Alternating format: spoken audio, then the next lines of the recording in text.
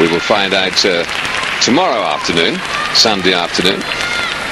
But after the Russian comes another of the Greek contestants.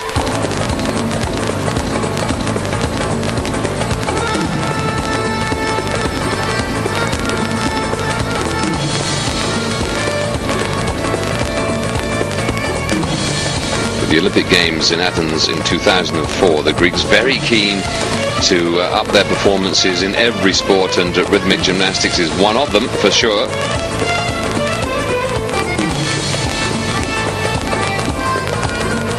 So far in this championships, showing some fantastic girls, really nice.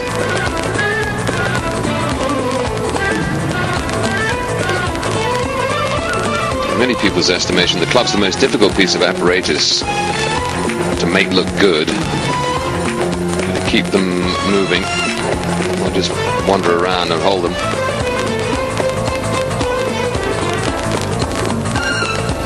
The club's apparatus technique, they'll be looking, there's a set of mills that she's just done there, another set, oh, and a slight wobble there, large throws and tosses. There we've got a throw with two of the clubs. That's quite difficult to keep the clubs actually rotating at the same time. They've got to remain synchronised throughout the move. Oh, two forward walkovers and a catch. That is difficult. Yeah, what a performance again from her. I'm really pleased to see the Greek girls are actually going out there and coming back out with good, clean performances, looking really confident and sparkly on the floor. Eleni Andriola. Perhaps another one to watch in a couple of years' time, huh? Nice extension.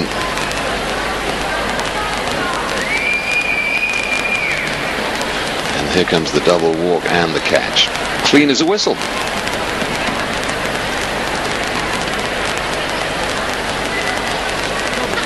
That's the highest mark we've seen so far, so I think she's beginning her bid for the gold medal. Kabayeva scoring that with the ball. Of course, we've had the 27 for, who was it? It was for Gizikova, another of the Russians, with the hoop. And then the 26.95 for Yerofeva, also with the hoop. Those are the top three marks so far.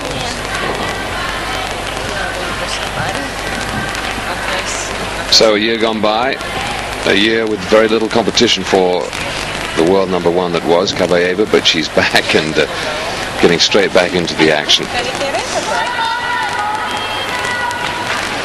She was beaten in early October by Chachina in the Grand Prix event,